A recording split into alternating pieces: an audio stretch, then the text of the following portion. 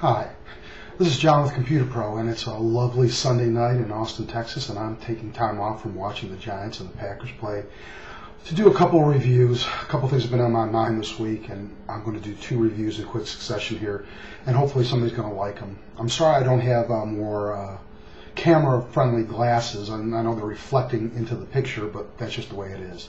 Anyway, the first one tonight, which is going to be a little bit longer than the second, is about Hotmail. I've been doing some work over the last few weeks for this lady that is on Hotmail, and she also likes using Outlook, which means she is using something called the Outlook connector from Hotmail to connect in. Now, there's a couple ways you can set up Outlook with Hotmail or anything, Gmail, Yahoo, any web-based email. You can set up what they call a pop account, which is where you download the emails directly into your computer, and you have your own separate data file in there. And you can choose whether to leave them on the web server, or you can leave them on for a certain amount of days, or whatever you want to do. Or there's something called an IMAP account, which is what the connector is used for, and that allows you, it basically syncs the stuff back and forth. It resides primarily on Hotmail or Yahoo or whatever, but any changes you make in Hotmail, if you've got this Outlook connector and a IMAP account set up, you can, I'm sorry, it's MAPI, it's not IMAP, I know I've said that a couple times, M-A-P-I.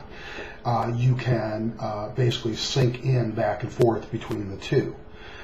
My major thing today is I want to talk to you about Hotmail and how this works with them, because it's absolutely horrible. I think after this experience with Hotmail, I would never suggest using a Hotmail account with anything ever again. This lady, her computer crashed, and we set up everything. She's had huge issues with Hotmail and the Outlook connector. I've been over her house a number of times helping her with it. The thing is this. Now her computer crashed. We reset everything up. We put the connector in. The connector is giving this strange error message about an error 3206, saying that you've reached the maximum numbers of syncs allowed with the IMAP account, the MAPI account. Now here's the problem. You can't get a hold of Hotmail. We signed up for a Hotmail Plus account for her, paying an extra $20. I grant you it's not a lot for this service.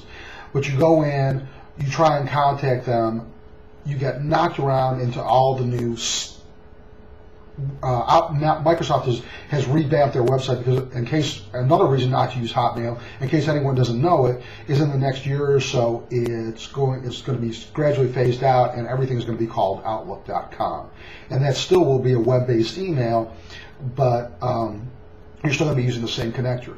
But apparently a lot of people have issues with these connectors. You go in, you follow the links, you try and send an email to Hotmail. You can't. You end up in the Microsoft community where you can post and ask other people to solve the problem. Now, the moderators who are on there have responded to this, but the only problem is they've responded. There's a private way to respond to even public, what they call public threads in the Microsoft community, because they want your email address. So it's just been, for lack of a better word, a clusterfuck. I mean, you can't get a hold of them.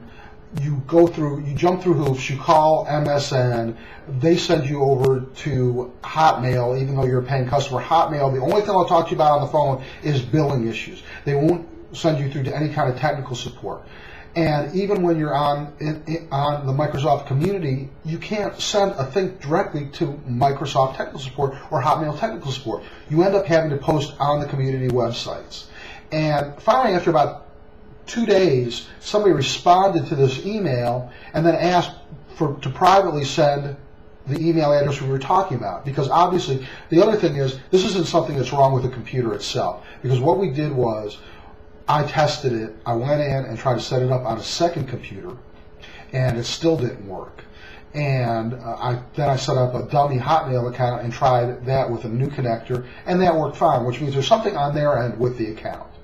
So you get absolutely, you're lucky 3 or 4 days down the road to get some kind of reply from them. I mean, a lot of people here know what I am talking about, their frustrations with Microsoft. A lot of people don't like Microsoft, and some people go extremes and go to Linux, which is maybe not a bad alternative.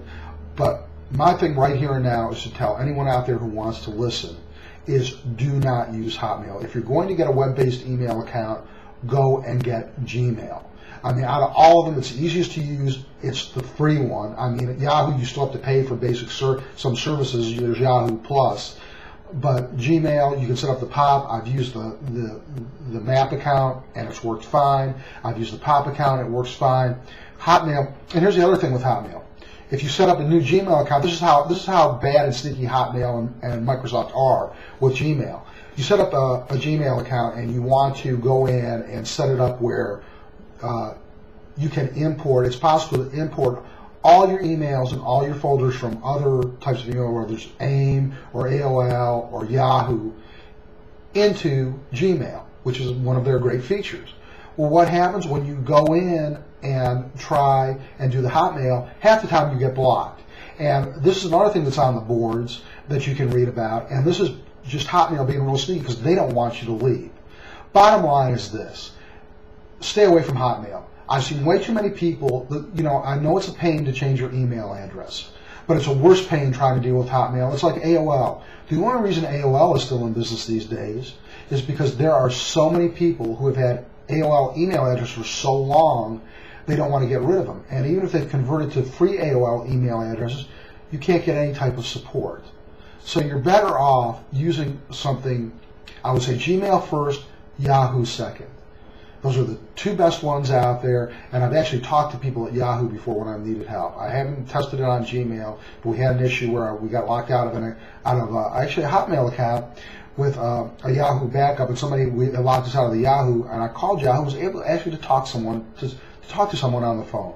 So consider that before you do anything. Hotmail's going away. You're going to have to get Outlook.com anyway. Outlook.com is just going to be a more, I think, sterile version of Hotmail, but it's not going to be really any different. You're not going to get the customer support. The Outlook conduit isn't going to work if you want to use a Mappy on there, so don't do it.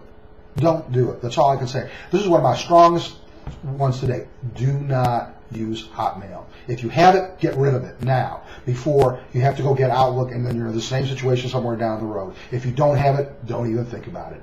Anyway, this is John with Computer Pro in Austin, Texas. Thanks for listening, and have a great night.